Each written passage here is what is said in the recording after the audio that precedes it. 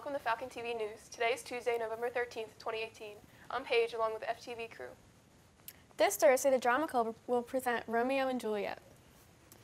The Greater Egg Harbor Regional High School District ski trip is coming up. See Mr. Miller in 403 for a permission slip. They'll be leaving on MLK weekend, January 18th to January 20th, in Mount Snow, Vermont. The cost is $325. First payment of $200 will be due by November 21st. Final payment of $125 due December 21st. It also includes charter bus up and back, 2 days lift ticket, 2-night accommodation at Hampton Inn, Bennington, Vermont, 2 breakfasts and 1 dinner. Here at FTV, nice job to the JRROTC for the Breakfast for the Vets. Today's breakfast is Veterans Breakfast. It's to honor all the veterans in our area who have served in the past and to just thank them for their service since Veterans Day is right around the corner. Montana twice, North Carolina, Mississippi, I was in Texas, I was in Florida, I was in Thailand. I took a boat across and got into Laos where I wasn't supposed to be. And I was in South Korea, couldn't go to North Korea. And I've been all the European countries. I've seen the Baltic, I've seen Russia. So I'm in the Air National Guard, and I'm currently in knowledge management officer in my shop, so I'm in communications. So I've been doing it for since my 20th year. So today's one day to recognize you should do it every day, but it's nice that we stop for a day and actually do recognize.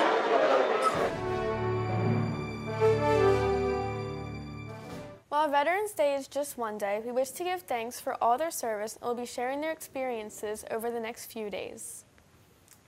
We now head over to another special Veterans Honorary. My name is Mr. Glenn. I am a history teacher here at Oak Crest High School. I am not currently serving, but I served in the United States Marine Corps from 1983 to 1987. Well, a couple of reasons. One, I come from a family of members who have served. My father was in the United States Army in the 1960s. He was a ranger and a paratrooper. My grandfather served as a paratrooper in World War II, so I had always wanted to follow in their footsteps. And I guess the number one reason was I was always raised to have a feeling to to give back to the nation and serve. So that's why I wanted to do it. Well, I was deployed all around the world. I was stationed in Japan for a while. I've been to Central America. I've been to Asia, Africa, the Mediterranean. So I was fortunate to serve in many different places and train there. Yeah, several. I was meritoriously promoted several times, which means you're promoted ahead of schedule because of your ability to lead and do your job. I received several awards for service in boot camp, and I graduated at the top of my platoon in boot camp, and several other awards that I got. So I went into the Marine Corps as a private, and I got out as a sergeant. Training was very challenging, very difficult, starting with Marine boot camp.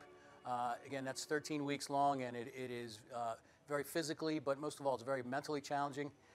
And then the training I went through throughout the rest of my Marine Corps career, because I was an infantryman, we had some very challenging training all around the world, from places like the desert in places like the Mojave, California, Mojave Desert in California, places like the Sahara Desert in Morocco, jungles in Panama, mountainous jungle terrain in Okinawa, Japan. So I have seen and done a lot of difficult training in a lot of different places. I'd say the moments that stand out to me are all the places that I was fortunate enough to travel to around the world, and the people I met and the cultures I got to see. But I think what stands out to me most of what I've taken away after being a Marine for 4 years and looking back on my experiences, the people I served with. I met some of the greatest men in the world that I've ever known, and some really some top quality people that became ultimately not just my best friends but my brothers, and that's what really has stayed with me after all these years.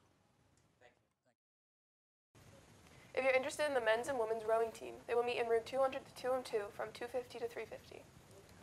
That's all for today for myself and for everyone here at FTV News. Thanks for joining us and have a great day.